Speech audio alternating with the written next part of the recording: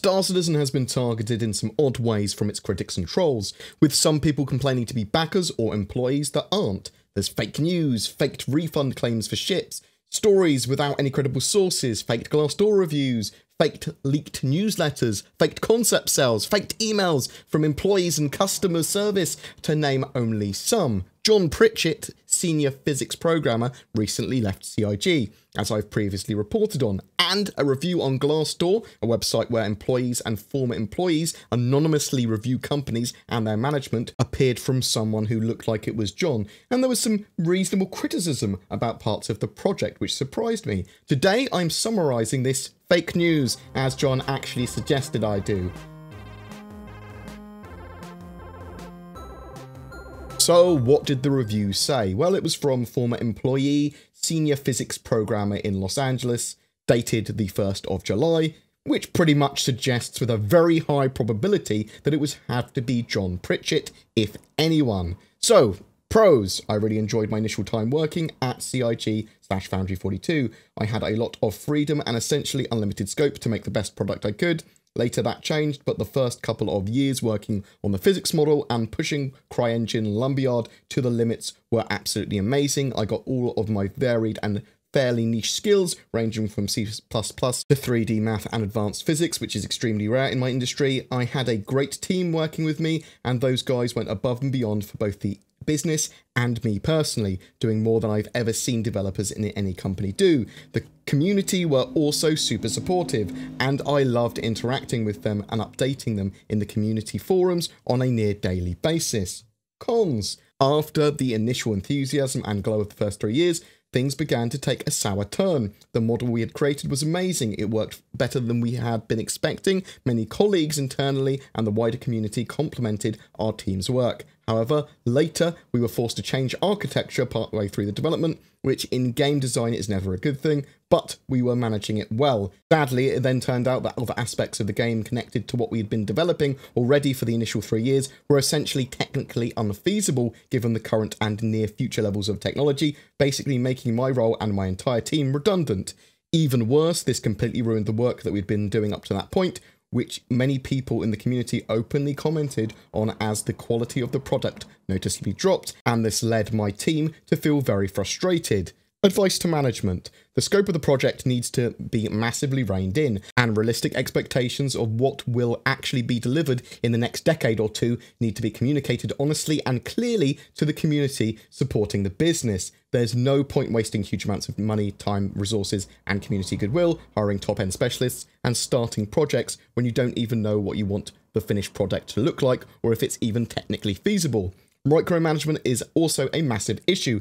Having to have almost every other line of code personally signed off, not just by your line manager and local QA teams, but by the directors themselves, is frankly ridiculous, and not a development methodology that I've ever encountered in this industry previously. I'm not sure it can ever be effective. That said, please keep up the passion and the dream alive. It really is an amazing environment, and hopefully in a decade or so, the original dream can finally be realised. I definitely recommend if you get the opportunity to intern or work at CIG earlier in your career, just to be exposed to the bleeding edge and to work with people who genuinely do love their product, unlike a lot of the other more cynical companies in this industry. So that's the review. What's the issue with this? People are allowed to post reviews and are allowed to be critical. Maybe it's being overly critical. Well, the issue with this is that it's a fake review, and John had to post on Facebook to try and get the word out that it was fake. The statement that John put in was, "It recently came to my attention that someone impersonating me has posted a fake review on Glassdoor about my time on Star Citizen. I did not write this review, I flagged it with the site, but felt that I should make a post to get out the word in case anyone saw it and thought it was legit. Very little from the review reflects my personal experience, but I particularly disagreed with some of the characterization that I left because my systems, and really that I myself, had become obsolete as the game has evolved. This is definitely not the case. Any game in alpha is always evolving, and any system as critical as the flight model is therefore also evolving. Had I remained with CIG, it would have continued to evolve, and it will certainly evolve without me. Anyway, for my friends who would follow Star Citizen, if you see any reference to this post, please set the record straight for me. Thanks. He did report it to CIG and Glassdoor as well, and I don't normally do videos like this, nor will it become a regular thing on my channel unless, you know, something is newsworthy or it's definitely a big part of the project, or it's very dramatic, or whatever. And I'm going to cover the news on the project and topics around Star Citizen that are appropriate to cover. Nothing that's randomly sensationalist, like, is the project a scam? Or, oh, have they spent money on Star Citizen on a coffee machine? I'm not going to do stuff like that. I really like John, and I've talked to him at length about his time at CIG and the IFCS model. He clearly loves the fans and the project that he made his IFCS for, and it is a pretty cool document, and lots of stuff that he's done has been pretty awesome. The way he did connect with fans has been great. So thank you very much, John Pritchett. You are a legend, and it is a shame to see you leave the project.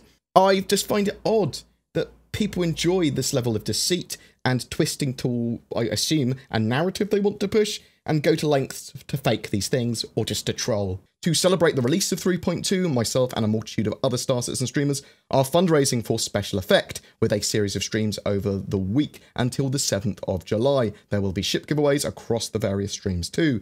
Go to justgiving.com/fundraising/star-citizen-special effect to find out more and get involved. I'm also giving away a Saber Raven to a random commenter on one of my videos during that time too. Make sure you're subscribed to my YouTube channel and comment on any of my videos made this week to be in for a chance of winning, including this one. Also, Shadow stuffs. Be sure to check out Shadow. It's a cloud-based alternative to getting or upgrading your gaming PC. It allows you to leverage the power of a GeForce 1080 at the moment and a powerful Windows 10 PC on almost any device, so long as your internet connection is good enough. It works with Star Citizen Alpha 3.2, and with 3.3 coming in September, with object container streaming, it's only going to get better. Shadow is available in France, Germany, United States, United Kingdom, Belgium, Luxembourg, and Switzerland.